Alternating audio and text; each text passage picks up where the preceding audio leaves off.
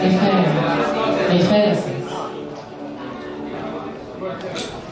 I am what I am. I'm going to just slip into something a little more comfortable. Let's see. So, we're just hooking up the pictures. First of all, does anybody need to get translation? Everybody's good with English that doesn't have the headphones on? Because the translators are really fantastic, and they've worked really hard, I think. So now is your chance to get the translation, if you want to. So, okay, here we go. That'll come up. First of all, I want to start by thanking Alex, Maria, and the rest of the GenderFest crew for giving me the chance to step out of my small town Swedish life, as my life as a Mapa, and step into the spotlight of it. You need to come up here, Alex. I hope that I'm going to give you an instructive, productive, and hopefully entertaining look at what I call my corpus queer bodies of resistance. Many of the images I'm showing here are self-portraits, and portraits I've created with others who share a similar political vision. And self-portraiture is often thought of as being a kind of narcissistic genre, but for me it's a process of recuperation, because when you grow up with a body that does not conform to cultural binary expectations of male and female, you tend to think of yourself as a bit of a monster. So what you'll see here today is how I have created images of both myself and other people that, like me, never saw themselves represented in positive and life-affirming ways. So it's been a privilege and a pleasure to represent bodies that queer in art and culture, but most importantly in everyday life. My life, which is pretty much inseparable from my artwork, is pleasurable, political, and potentially problematic. What I do is more than a calling. It's kind of a destiny that I embrace with every molecule of my being, from my hairy hermaphroditic breast to my Barbie doll feet. So, when we're watching these pictures and everything, think about, does being queer always have to be about who we fuck or how we fuck? Or could it be more about fucking things up? About finding a way to get in the way, as the civil rights activist John Lewis says. Let's see. Could it be more about constantly questioning all kinds of norms, including queer norms?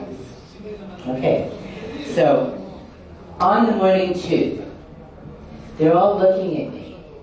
None of them are sure what it is they see. A sissy wearing makeup, faggot, dyke, puss.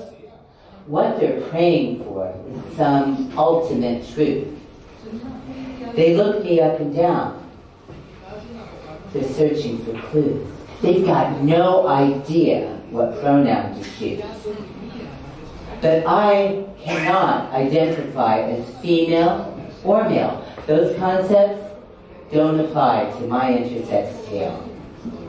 I'm a Yankee Doodle dandy, fire-breathing candy, organic, volcanic, kaboom. Boom! And yeah, I am loud. I love the crowd. Thank you. These are all things of which I am proud. So, am I doing gender?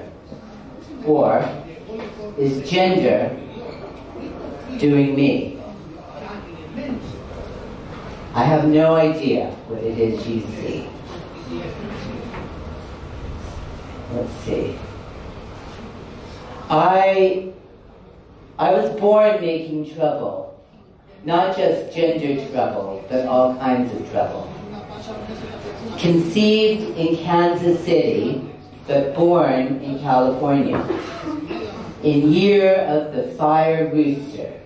Some call that year of the cock, and that's true too. I have been known to like a bit of cock-a-doodle-doo. And we are in year, tomorrow is year of the fire rooster. I'm having my fire cock return. You get that once in your life when you're 60. Anyway, I come from a long line of waitresses and Avon ladies. Ding dong.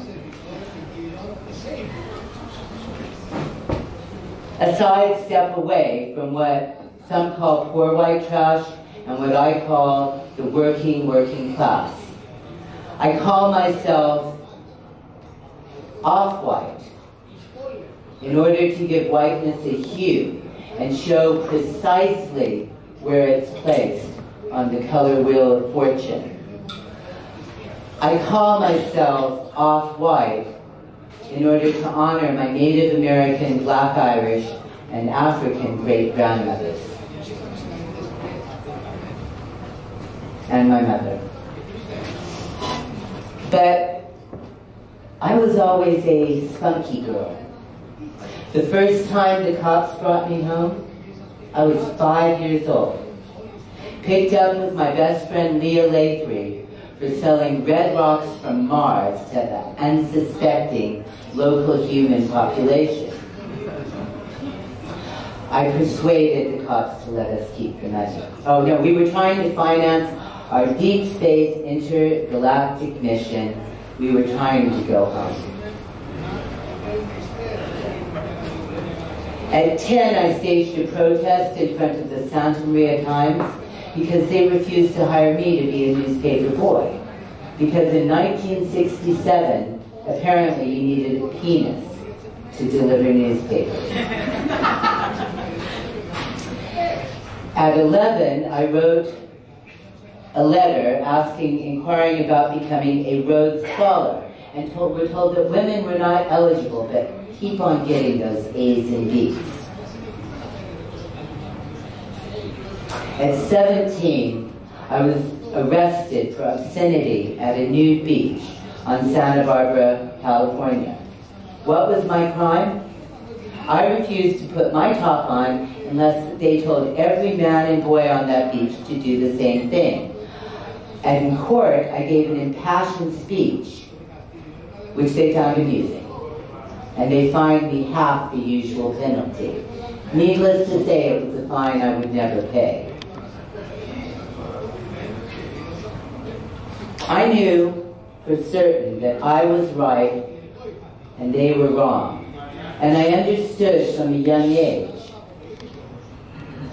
that the world is a hostile place, especially for those of us assigned female at birth, and I would say, or become female.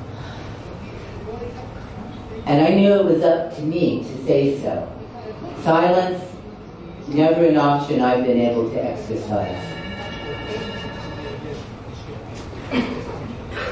So, thank you, Alex, for pushing me around.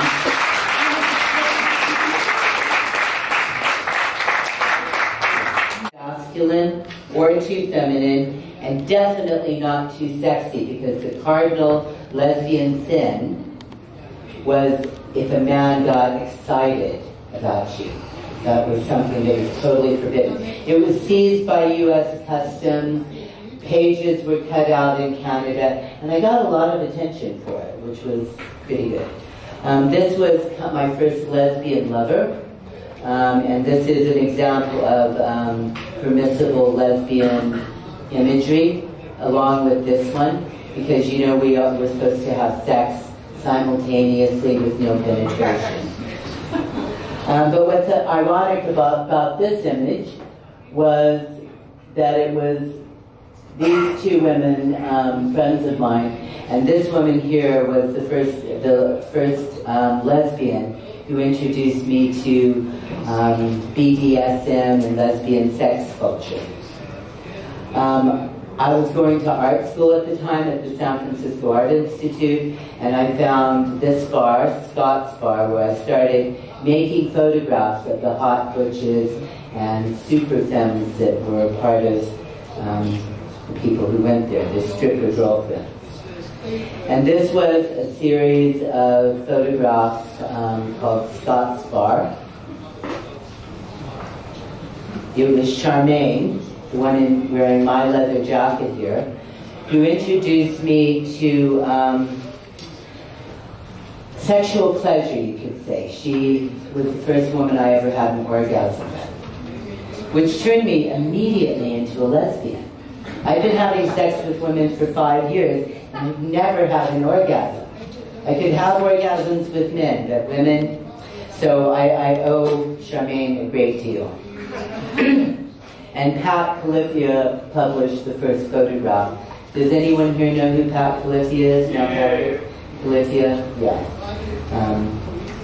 So this was a photograph of me when I was living in Janis Joplin's former lesbian lover studio, the Jewish lesbian lover in the Goodman building, and this was me when I landed in London.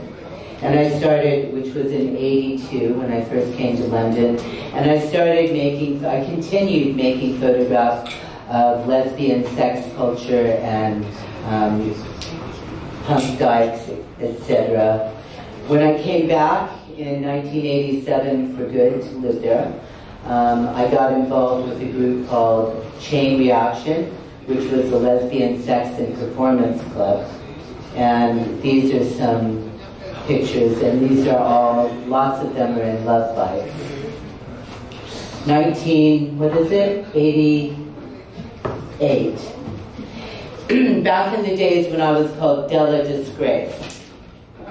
So LaGrace Volcano used to be Della Disgrace, Della Grace, Debbie Wood if she could, lots of names.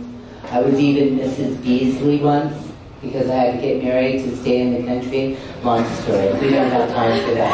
And I got rid of Mrs. Beasley because by marrying Johnny Volcano, and now I have 2 kids, and we are the only volcanoes in Sweden. Anyway, I digress. So, this is one of my better known photographs that was taken in 1988 as well.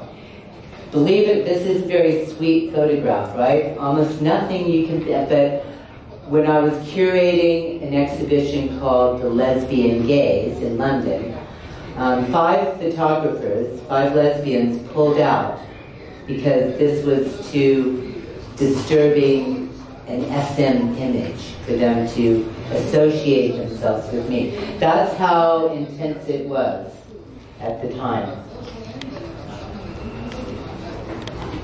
This image of Robin, and I'm showing you a few of like the poignant images from my 35-year career as a queer photographer that kind of are important to me. Robin was on the cover of a queer magazine called Rouge. They printed posters that went up in all the gay male bars in London. And then there was some question as to what the true sex of Robin actually was.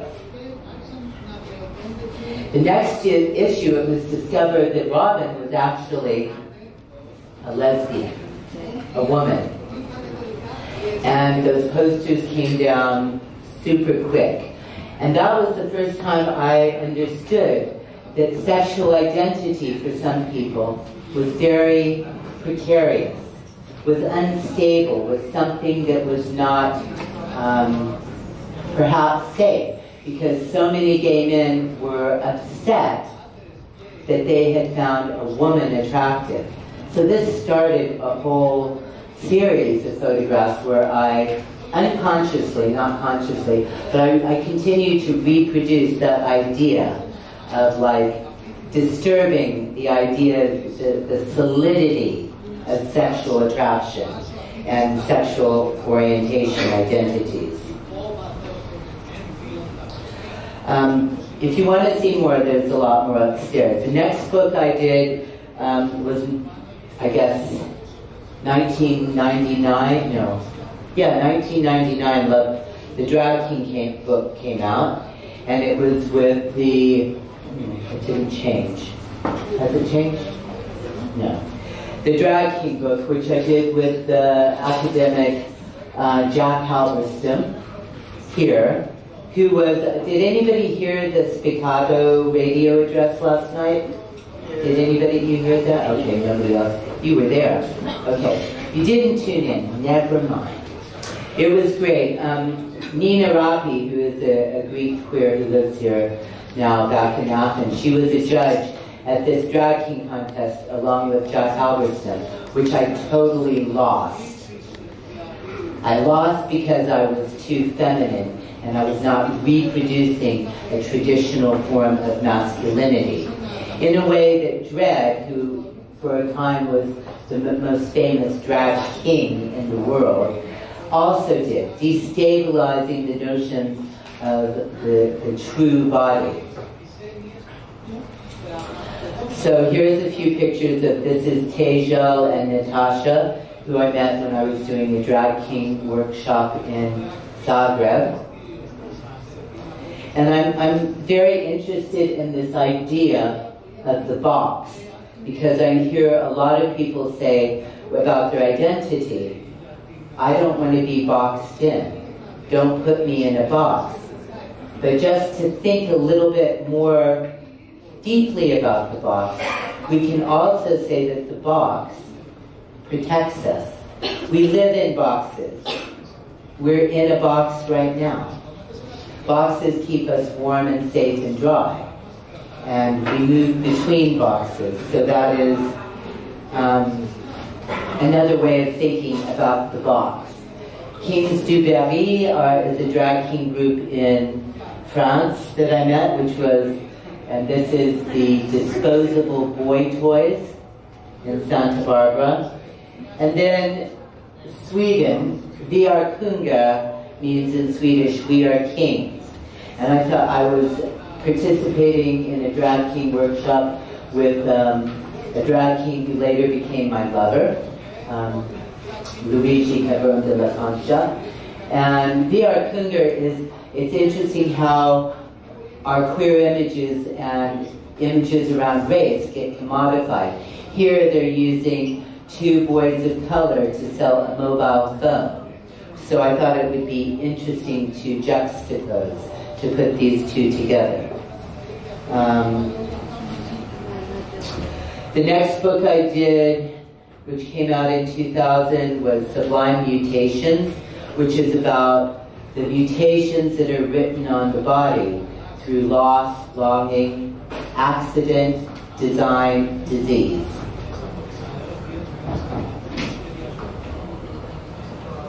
Bodies as sites of mutation.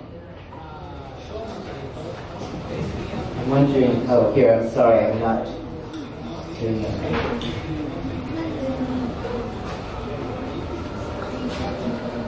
Are you guys with me? Yeah. Okay, good. So here's another image. This is Zach and Lola Flash. And here's an image that also performs that kind of labor of disturbing the boundaries, disturbing the solidity. If you didn't know my work and you didn't know these images, most people, and I've tested this, would assume that this is a man, and this is not just a man, but it looks a little gay. Does it not? Yeah. But, again, it's Jackie, who's a good friend of mine and a firefighter in London. This was made, I don't know what year, 1992? How long ago was that? A long time ago. And Jackie is still a firefighter, 20 years or more, almost 20 years older. So we're going to be taking more pictures soon. And Lesbian Cock is, it was pre-Drag King, before we even thought about Drag King stuff. I was doing, we were performing. Chain Reaction was a lesbian sex club, but it was also, our motto was permission to play. And it was a safe space for trans women at a time when no other kinds of feminists or women were allowing trans women into the space. And it was also a place where women could be sexy, because even in the late 80s and the early 90s, women were not, queer women especially, were not allowed, no, only queer women, hetero women could be sexy. Queer women, lesbian women, bi women, you could not be sexy because you would then be betraying the cause somehow. So this was another image that psychoanalysis wrote about, the three graces. An early trans photograph I did of a young trans guy in Berlin, David. And the next book, I'm going to go a little more quickly through this. Stems of Power was with the Swedish academic Ulrika Dahl. And Dyke Marilyn talks about her black roots.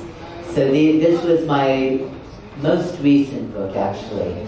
So it's looking, Pratibha writes about being a pocket-sized Venus. Pratibha is with Alice Walker and doing like amazing documentaries and movies. She's a filmmaker. I was also very interested in images of femininity that were very much enmeshed with masculinity. This is the bearded lady, Jennifer Miller. And here is Amelia and her lover, his name I forgot, I'm afraid, who worked as the Diamond Daggers. And she was a bearded femme.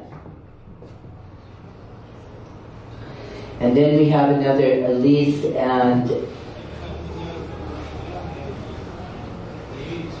Krista, who perform as both the fat lady and the bearded lady.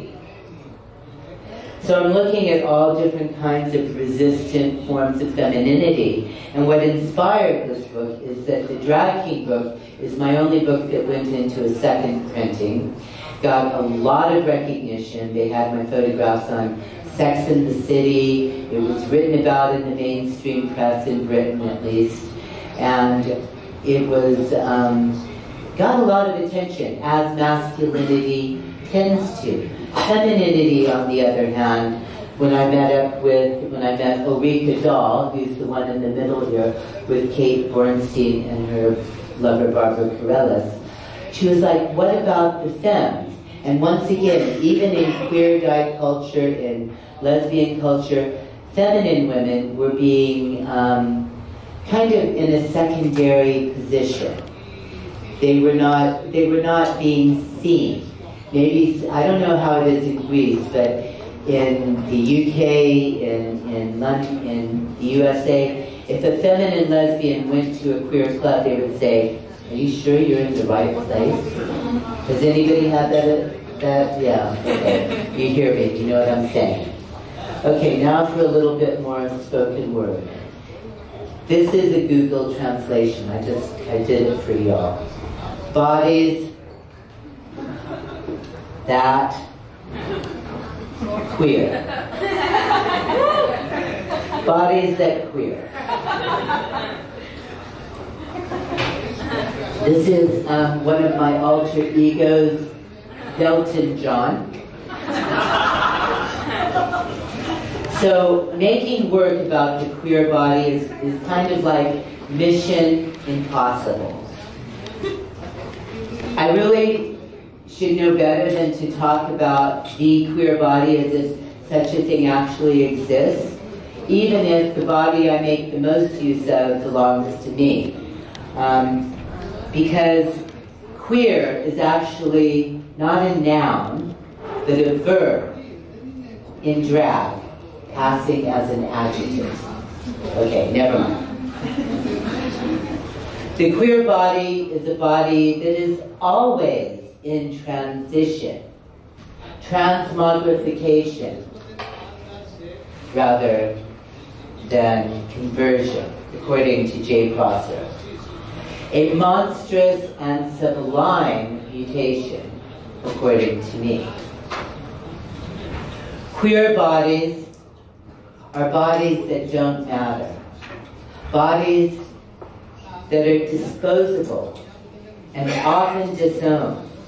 Bodies that are not valued or valuable. Bodies that through the simple act of existence come to personify resistance. Queer bodies are vulgar bodies, plebeian bodies, street bodies. Bodies that don't know the meaning of discipline. Bodies that reject the adage one can never be too thin or too rich. Queer bodies create the template for cultural disgust and teach us what we must not want to be or to have. If bodies are sites of anything, then queer bodies are sites where the resistance is most fertile. Queer bodies are bodies that refuse regulation and resist commodification, and at the same time make spectacles of ourselves. Queer bodies are bodies that are not pampered or pilated, bodies that seldom swim in public and feel forced to choose passing over personal comfort. Bodies that are confined to spaces where access is available. And access needs to mean a lot more than a ramp and a handicapped toilet. Consider trans bodies.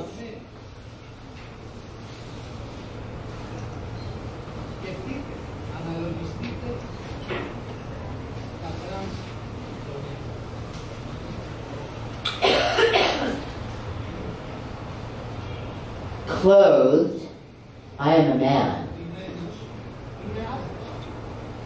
Naked, I am a question, says Laszlo Perelman, a performance artist who employs his own naked, hypermasculine body as an antidote to the obligatory gender dysphoria most trans people are required to perform if they want to access technologies of gender that might make their lives more livable.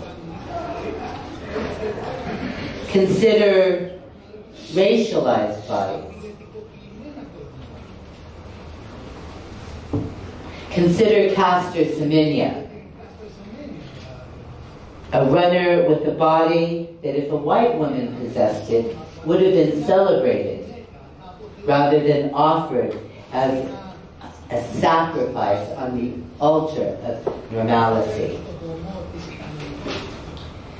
Consider disabled bodies. Consider Bob Flanagan's super masochist.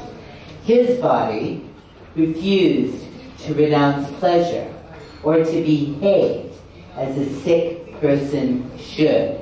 A body with orifices that leaked and demanded to be filled. A body with wounds that opened and would not close, reminding us painfully of our own. Consider intersex bodies. Consider my body. A body that has chosen to amplify rather than erase its intersexiness. A body that is unwilling to conform to claustrophobic cultural definitions of female or male. A body that puts itself on the line to be judged by you. Consider the fact continues to have the power to regulate and reform our intersex bodies, to cut away our ability to experience genital pleasure or to reproduce ourselves in all our ambiguous glory. So what does the queer body do? It performs objection with the kind of power that only those of us who are despised can acquire. It shows us how to love all that we're taught to hate. Through this act of repudiation, this act of affirmation, the queer body screams, look at me, love me, if you dare.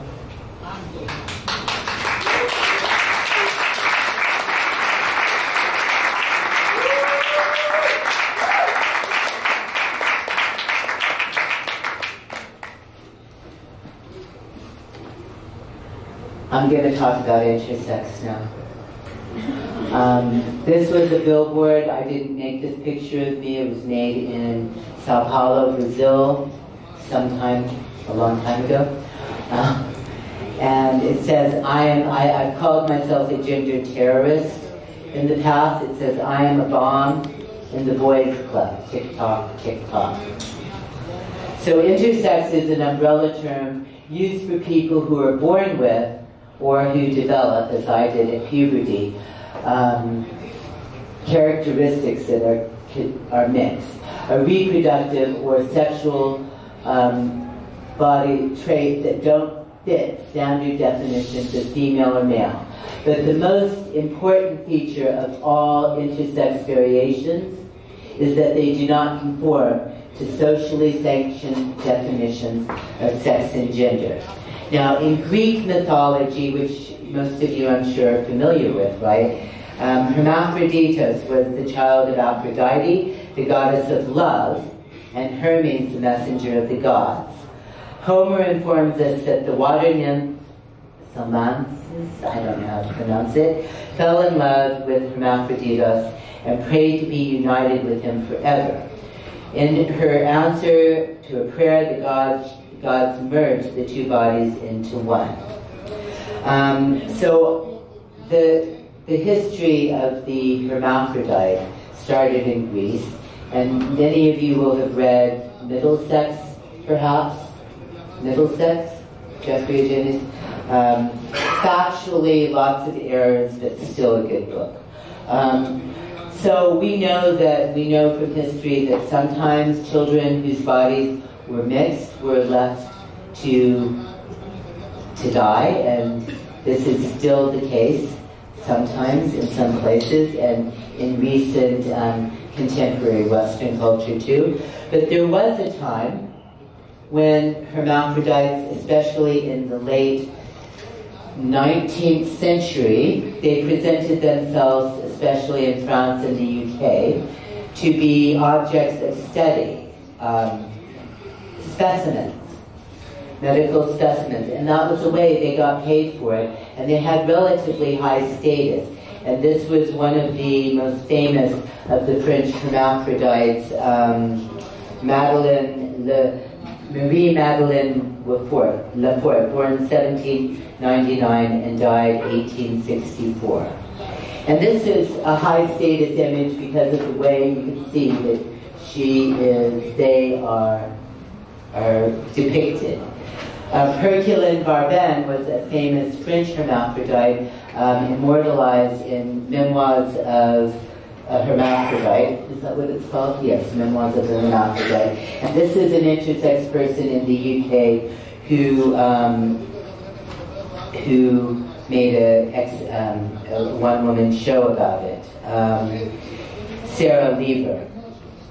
But in the memoirs that Michel Foucault discovered,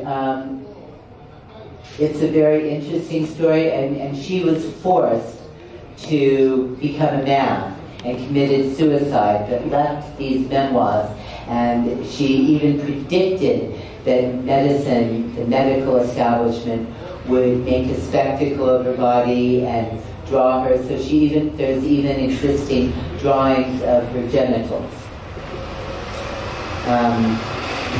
She says,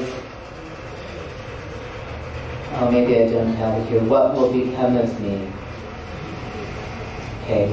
There were also in the Olympics, we've learned a lot about the instability, how sex, not just gender, how we feel about ourselves as male or female or something else, but also sex is a social construction. And many people discovered through testing, chromosome testing or hormone testing, that they were not quite female enough to fight, to compete in the Olympics. And the most recent case, of course, is Caster Semenya. There's many examples that I'm not going to go into here. Eric, no, here we go. There's another one, Eric Scheniger, a Viennese Austrian skier, only discovered that he was intersex through being tested. And they used to have to do horrific things. Women athletes would have to parade in front of a panel of judges, naked, to prove they were female enough before chromosome testing. So some people who are intersex reject the sex they were assigned at birth and transition, which you could say, I never went from female to male. I went from female, being perceived as female, to intersex, even though I'm still perceived as a guy. We'll get into that. Here is Nadar Gaspard Felix Turchanon, who was a French photographer 1820 to 1910. He went under the name of Nadar. He's considered one of the fathers of photography, and he made these images of a French hermaphrodite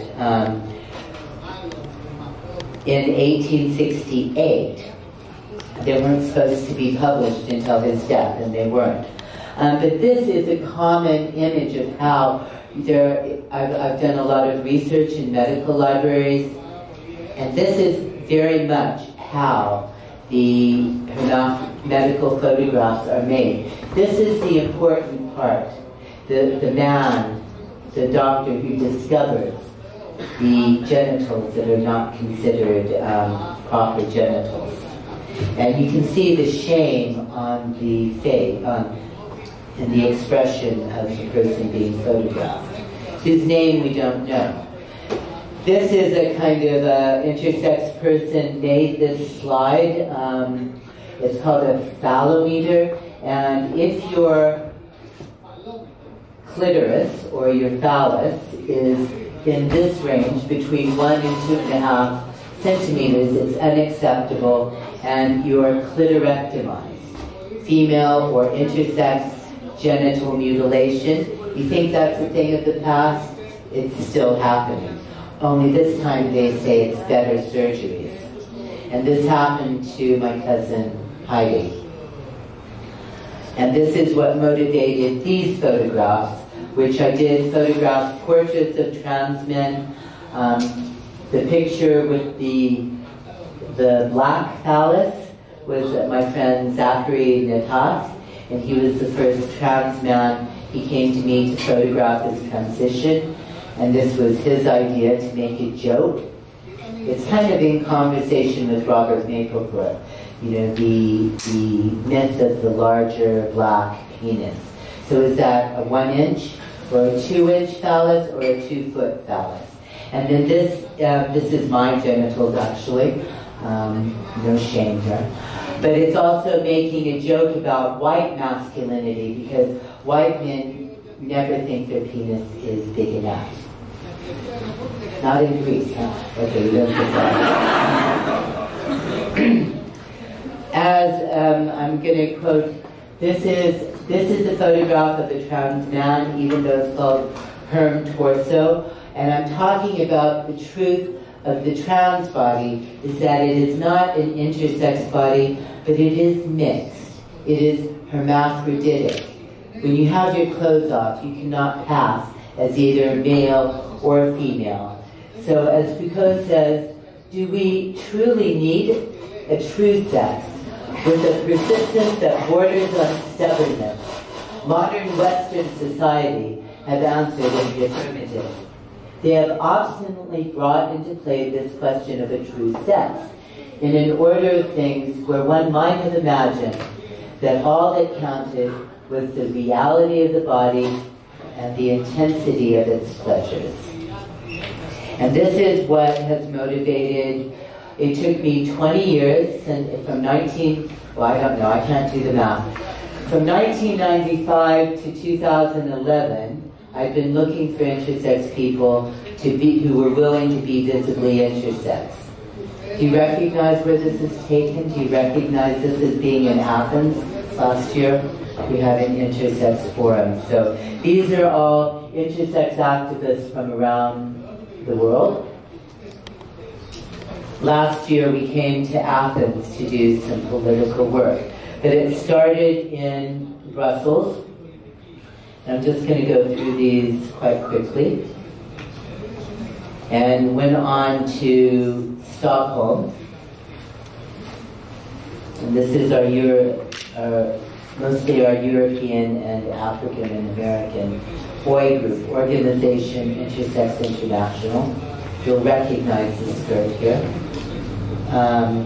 In Stockholm, we're getting bigger and bigger every year. And then here, this was in Riga, just the European members. So I'm just going to go through this, and you can read the names here. But there's more than 60 different forms of intersex variation that we know of. As many as 1 in 100, some people say, but 2% of the human population has some form, some variation of intersex. Bodies that do not completely conform either hormonally, chromosomally, genitally, or physically. So intersex is about biological characteristics, physical traits of the body. Trans is more about gender and how one feels about himself. If you have any questions, I'm happy to discuss, or if you have any disagreements too. So we'll go on. Intersex people are all over the world, in every culture, in every class. There are some places where the gene pool is not so big, where there are larger populations, such as the Gaza Strip and the Dominican Republic are 2 places that I know of.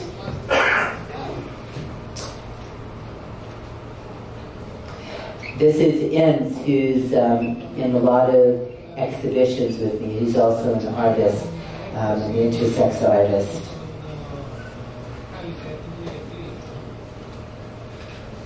Maddie produced a film called Intersections. Have some of you seen that? It's pretty amazing. Deborah has passed away. She died last year. Hiker is doing amazing work in all over China, not just in Taiwan, through giving free hugs for intersex. Sally Gross was doing a lot of work in South Africa, and she died without proper health care and alone and in a pretty horrible way in South Africa. Dan is our kind of our leader who does all the legislative and administrative stuff.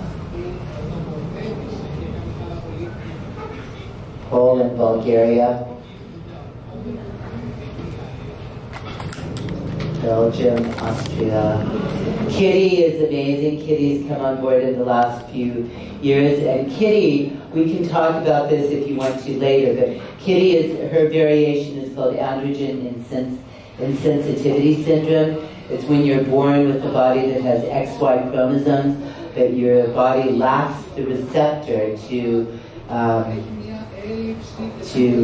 use the testosterone your body produces, and the way that medical establishment a treat that would be to remove the internal testes, saying perhaps it would be cancerous, where in fact that's not proven at all, but it hooks you on hormones for the rest of your life.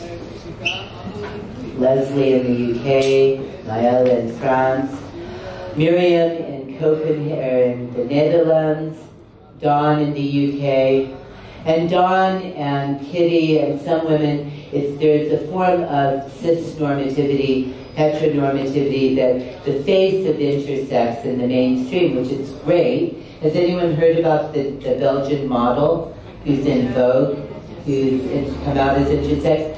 Fantastic, I love it.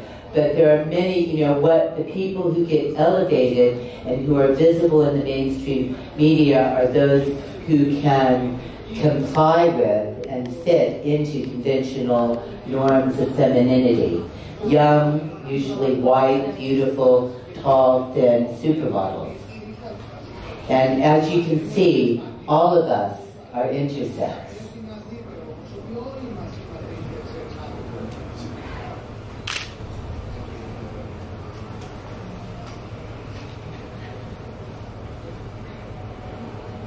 Sorry.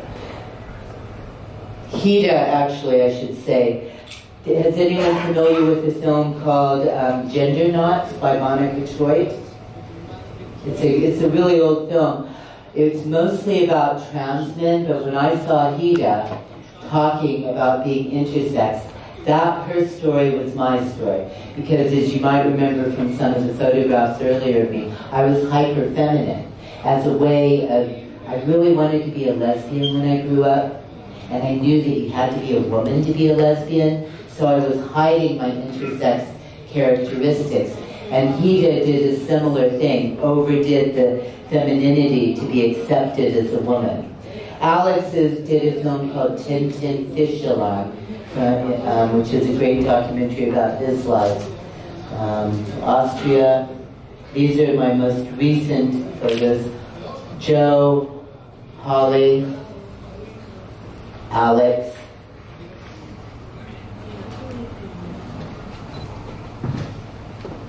Georgianne, Betsy, Morgan, sorry, Betsy, Morgan, Valentino, and my only other intersex ally in Sweden, Ellie. And here is Maro. Maro is the only person so far that has made a statement. I am Maro Cabral, I am intersex, I am trans. I am a 40-year-old guy who sometimes dates other guys. I'm living in Cordoba, Argentina. I am an activist and a writer, a secular Jew, and I have a temper, which is true. While all of the above is true, it's also just a way of passing. Passing as someone rather than a something. I am the living incarnation of one of those places where culture has lost its mind and its tongue. I am the embodiment of sexual difference as a suture. I am a scar. And it was Maro's choice to show the scars. Maro is now married and living in Argentina, married to a man living in Argentina. So that is visibly intersex. Now to finish, I'm going to show some images from my real life as a Mapa. This is my now 5-year-old child, Mika, Alexis Volcano.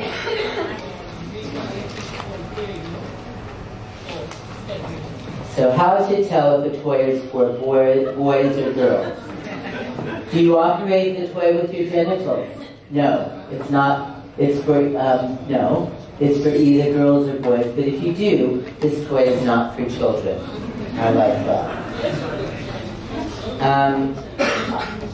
I do a lot of collaborations. One of them was with Maria Lopez, previously known as Girls Who Like Porn, a queer Spanish person who is now a parent of an intersex child. So 54 years, 3 months, and 22 days ago, after I came into the world, Mika Alexis came into mine. I never really scheduled my life in a timely fashion, and I literally do not know how to act my age, nor do I care to learn. So here I am in 2016, a Mapa for 2 small children, and a partner who's in the middle of pursuing a doctoral degree. I no longer live in a great metropolis filled with queer possibilities, but live in a small, boring Swedish city. No one there is impressed by LaGrace Volcano or my work, and all of my fans are under 5 years old, the daycare. Strange as it may seem, I'm more satisfied and happy with my life than I've ever been. And one of the reasons I said that is because for some people, I used to be the queerest of the queer, or so I thought of myself. But once I became a parent, and I became civil partner, I've been with my partner for 11 years now, I lost a lot of my queer capital. You know, it's like I was doing those heterosexual things. I probably really wanted to be heterosexual. So this idea of how we construct our queer identities is often as in a reactionary way. As a reaction, we have to do whatever heterosexuals do, we don't do, right? Even though we do shit and eat and go to the movies and all those other things. But so I thought about that, and you know, this photograph has been in mainstream newspapers in Sweden. I'm out about having breastfed, like this is breast milk, and a little thing goes in a while. And I breastfed Mika in the early days, well, as much as I could. And this is my partner and I. And I wrote an article for a queer magazine, Diva, and I came up with this idea, resistance is fertile. Because, you know what, the world needs more good men, and who better to create them than me?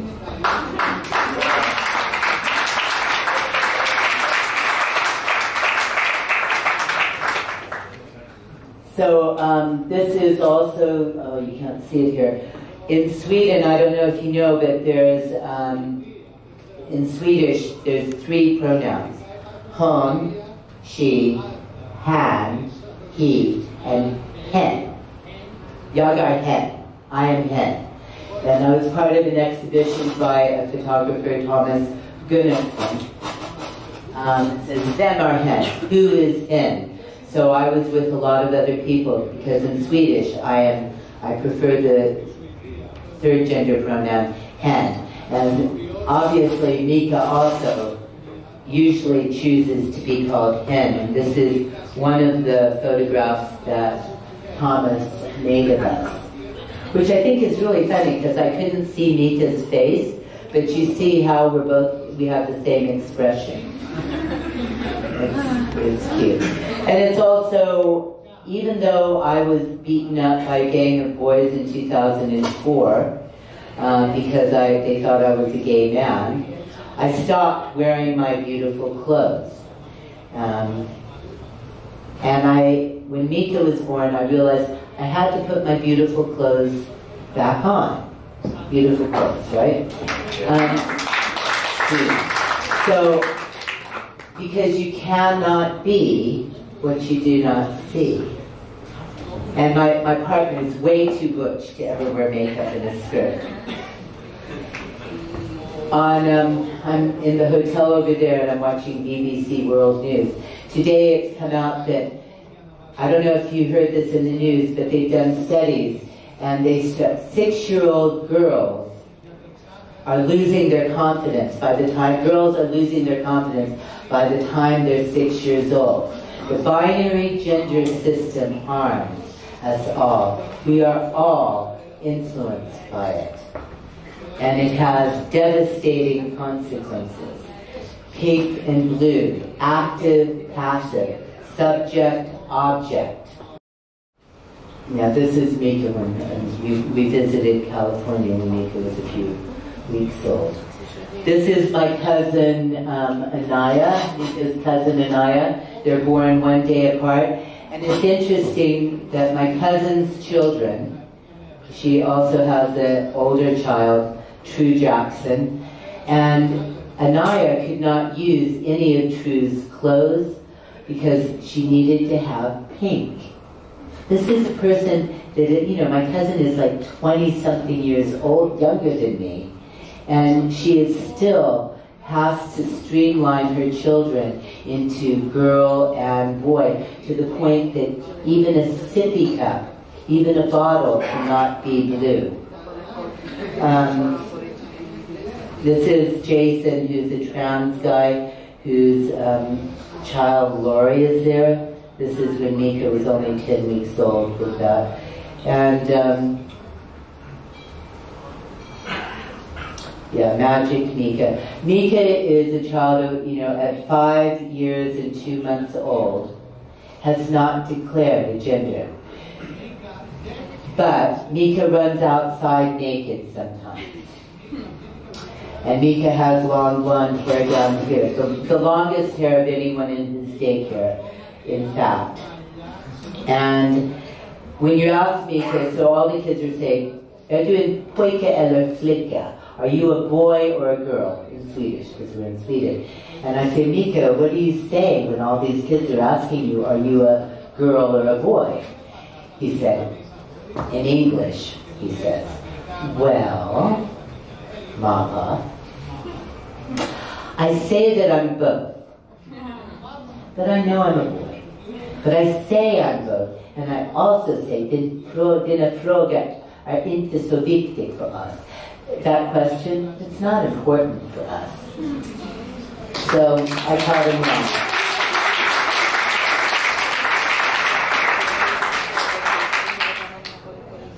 And just a few pictures from Örebro and Stockholm.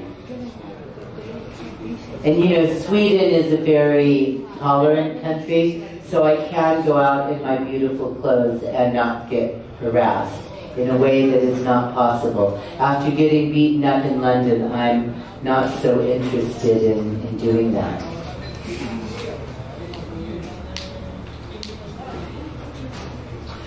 This is me. I was using an H&M swimsuit that a Brazilian supermodel was wearing, and I was trying to be a supermodel.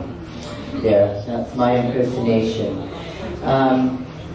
I also want to talk a little bit about how homo-nationalism, just for a second, how it functions, because as we know, we are living in a world that is in peril, and I'm sorry about what happened in America. I'm thinking of giving up my American passport now that I have a Swedish one, actually. But people often think that people who come from Middle Eastern backgrounds or African backgrounds are extremely homophobic and transphobic. When my partner, who is what I call a super handsome, or no, a soft butch, goes to get their hair cut, they're like, oh, but what is your husband gonna think when they ask, can you cut it a bit shorter? Because they're like, you're such a beautiful woman. Why would you want to make yourself ugly by having short hair? So, getting haircuts, as many of you may know, is a kind of unpleasant experience. So Mika was going for their first hair trim, only the split ends. And these are the people who own the hair salon. And they were like, are you a girl or a boy? And I said, that's not an important question from us. Mika is at that point 4 years old and is a child. And they were like, and I said, we are hen. We are hen. So they started calling me and Mika hen. That's where my partner now goes to get their hair cut. And it was no problem, and they come from Syria. So I thought that was interesting. How one kind of negotiates. Does anybody here have children? Can you raise your hand? I just want to. Is it a queer stereotype that people in Greece don't have children? You probably don't get you don't get free fertility treatment. It's probably not legal to be queer and having. Oh, really? Okay. Wow. Okay. Well, in Sweden, you get free fertility treatment as long as one person has a womb. Gay men are still having a problem. Anyway, grandparents. This is Mika at my partner's mother's house in Germany. And up to a point, it's okay for Mika to be more feminine, because I don't know if I mentioned that Mika does have a penis. But also exhibits like bravery, as in cycling down hills and doing things that are, and likes classic cars and stuff. So Mika is, very much, I feel, a chip off my block kind of thing, modeling themselves after me in terms of being kind of gender non-binary, gender queer, and not giving a fuck what other people think. When people call Mika she, it's no problem. He, no problem. Hen, no problem. Same as me. We just don't care. Don't care what you call us as long as you call us. Ha ha ha. Sorry. And this is how Mika decides to dress for a 4th birthday party, for going shopping, etc. So, and one little picture of Nico, we love Tio, that's the other one at home. So, this is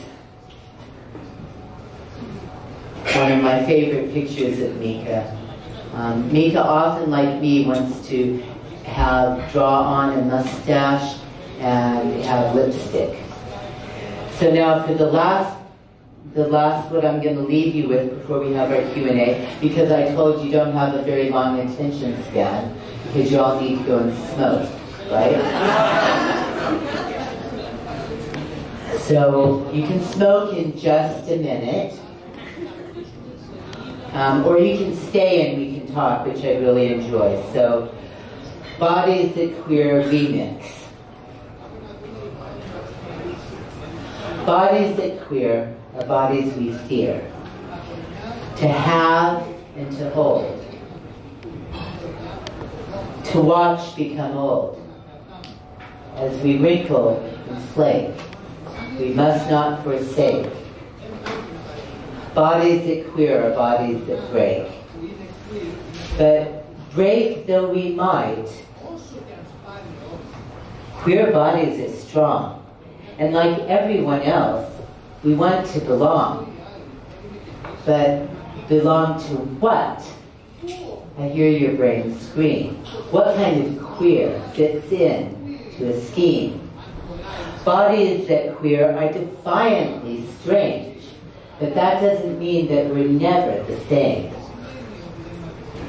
Queer bodies are bodies that cannot belong to families that hate us or just make us feel wrong. No matter how much we're told to have pride, we must not be reduced or modified. Queer bodies are bodies that refuse to restrain or retrain our pleasures, our histories, our pain. Perm bodies are measured. We're prodded and poked.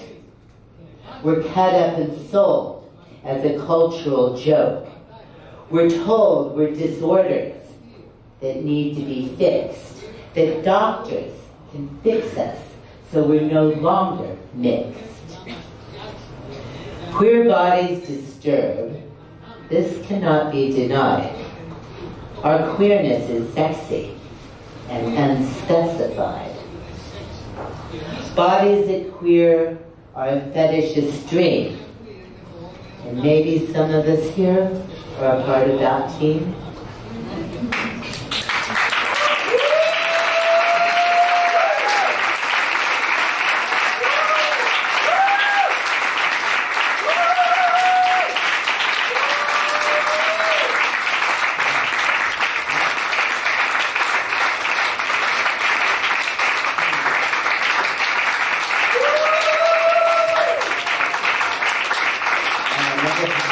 I've never had that response before. That's cool.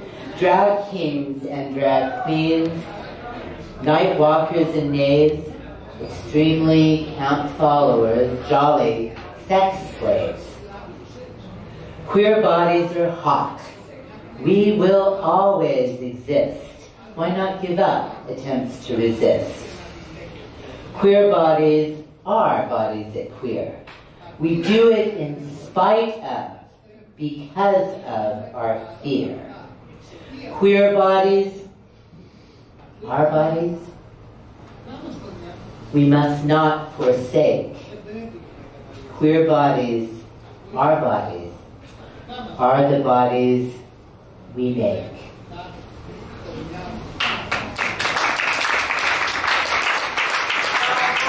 Resistance is fertile. Biology is not destiny. Deliver us from Gaga. And finally, I hope you all will join me. I believe we have to cross the line, not just once, but as many times as it takes to build a bridge we can all cross together. Thank you.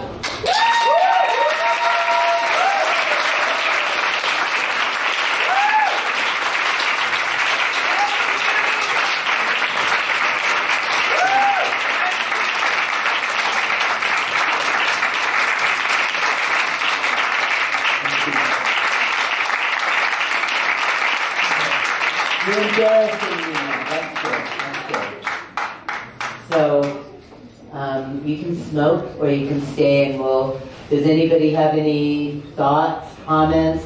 I really hate the idea of Q&A because I don't really have any answers. But I have a lot of, I talk too much. So if you have anything you want to say, if you have any questions, I will try to respond. There's a microphone.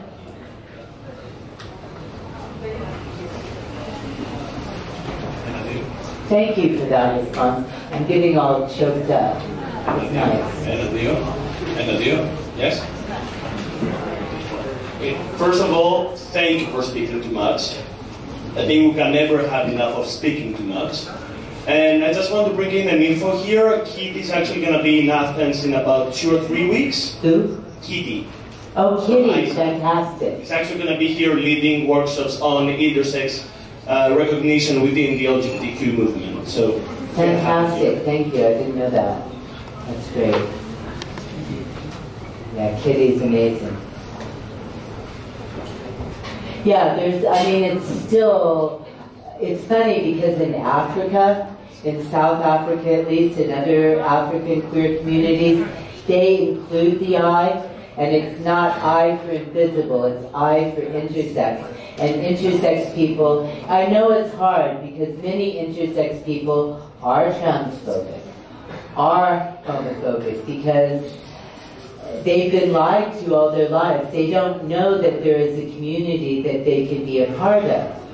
So it can be very tricky. And we say nothing about us without us. So I understand how LGBT people are a little bit reluctant to just add the I, but there's a lot of intersex people who also fall under the queer umbrella, the trans umbrella, the bi umbrella, etc. And we have to fight for human rights regardless, of whether or not it seems, 100% politically correct. Any other thoughts? Yeah, here. Oh, there's. Yeah. First, First of all, thank you so much. I was really, I'm going to be thinking about that for a really long time. Thank you. And also, I'm interested in you deciding to have a family and kind of whether you felt like that was even put off, because sometimes in the queer community to do something that seems too normal or conventional almost feels like you're giving up your membership in that group. Yeah. And whether now making a decision that might be seen as traditional makes you feel like you're less part of that community if you've lost friends and realize that even within that community making something that seems like a conservative move or settling down or having a family is like, if that's maybe the next step of queer, like of making a decision that's not queer as a queer becomes a new queer. Yeah, complicated. Complicated subject in question. I don't know about you're American too, and a lot of people get asked, a lot of heterosexual people, when are you going to get married and when are you going to have a family? My family never asked me that. In fact, it was assumed I would not have a family, and that was a good thing. I was supposed to keep, queers are dangerous for kids, right? Especially queers who were producing images about sex. So, it was a big surprise to me. I fell in love with somebody who was able, young enough to have children, and I think it was and I moved to Sweden. And in Sweden, it was very interesting because my world, I lived in London 26 years, and I lived in a queer bubble. When you live in a big city, like Athens or London, you don't really need to associate with heterosexuals, right? So I didn't, for the most part. And then when I moved to Sweden, there were actually straight couples who really wanted me in their kids' life. They were like, I was a valuable player. I was bringing, and it wasn't just because I was bringing diversity. It was because kids love me. I'm really a superstar with kids, I don't know why. But they love me, and I was valued, and that changed me. So I became a member of a larger society, and I guess now I'm really invested in not just preaching to the perverted, but converting. I'm into converting. How to make your kids queer? Ask me. And yet that even in my very open family of I have a Mormon father, and that's a whole other subject, and brothers. Do you know what Mormons are? Right-wing, Republican, patriarchal, the whole thing. But when I came to Sweden, you're able to, and it's also because of legislation, because you get, free fertility treatment. I didn't have to adopt my kids. I am the parent. If I had put an ad in the Cosmic Craigslist, this is what I have to offer you, kids, and this is what I expect. I tell Mika, I'm carrying you now and wiping your butt, but you may have to carry me and wipe my butt later. Reciprocity. So it's basically, yes, I did lose friends. I did have people tell me, people have their stereotypes, and I do understand it. We've all worked hard to have a queer identity, and up until very recently, that is seen as something that does not include marriage and the family. I'm critical of the LGBT, agenda in the United States that put marriage and the family at the forefront. I'm critical of the idea that anybody needs to have children. I had no idea I would be good at this. And I'm like the best Mapa in the whole solar system, actually. That's what Mika tells me. Well, Mika says, Mapa, I think you're the only Mapa in the whole solar system. And I'm like, there's got to be another one somewhere. So if you know, let me know. Also, I think that, you know, I can't say one way or the other, because of course some lesbians and gays are very heteronormative.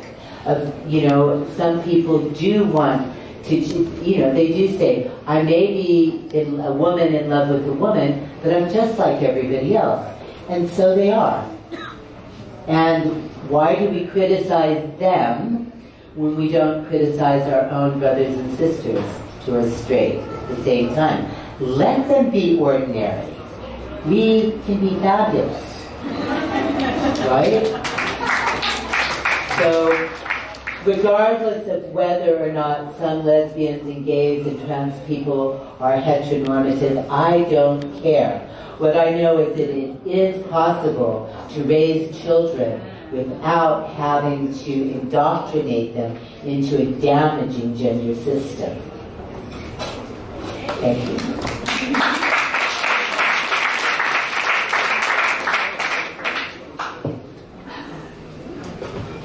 You don't have to stay here, you can go smoke, you know.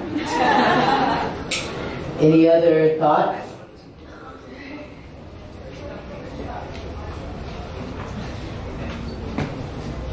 Have I earned my money yet, Alex?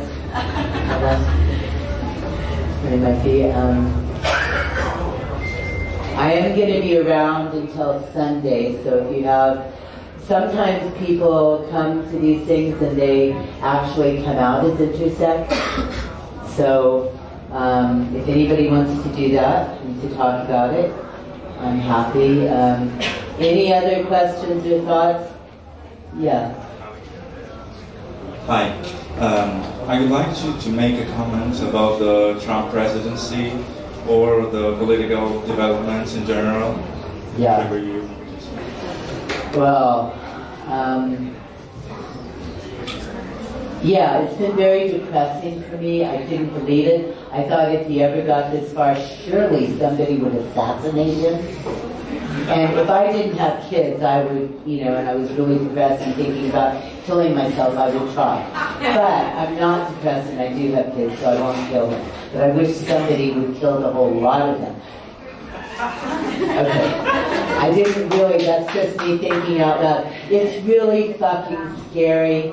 And the day, I go to Swedish for Immigrants, SFE. Yeah, I speak really shit Swedish, so I'm trying to get better. Most of the people in my group are not from Western European countries. They're usually they're from Syria, they're mostly Muslim in the class I was going to. The day after Trump won, this is what I wore to class. And the two oldest Muslim men were like, snake, cute. I got so much support and compliments from these older than me even, Muslim men who are supposed to be so homophobic. And they got it. They said, is this about Trump? And I'm like, right. I have to distance myself from your form of hideous masculinity. I mean, oh my God, this is what happens when you raise boys. I mean, I just also want to I thought about this. So, I mean, really, I'm not a supporter. And I think I really think it's going to be a really rough 4 years, maybe even more, because I mean, it's the scariest thing that has ever happened in my life. So, yes, but we have to, you know, if you think about it, if you don't have children, I'm sure you have sisters or brothers or cousins, kids in your life. And I know Greek is a very gendered language, but besides that, think about how often we are reinforcing the idea. We never call our children, I do use pronouns in English, he, because I was a lesbian separatist, and I don't want them to grow up thinking I think there's anything wrong with being a boy. But think about how often you say, what a pretty little girl. What a big, strong boy. And think about how often people Even queer people, all people repeat, you're a boy, you're a boy, you're a boy, you're a girl, you're a girl, you're pretty, you're strong. I mean, if we were raised in a different way, we would not be in the mess we are. If men were allowed a greater range of emotions besides anger, you know, what would the world be like? So I feel like this is really, you know, my destiny too. I didn't know why it would happen. I never planned to have children. I certainly didn't plan to be with, and yet here I am, about to turn 60, should be age of a grandparent, and I have 2 young kids, plus all of the kids around them that are in school that know it's possible to be a Mapa, that know it's possible to wear beautiful clothes, you know, and have a beard, you know. So, yeah. Any others? One more or 2 more? Going. Going. Gone. Thank you very much. Thank you very much.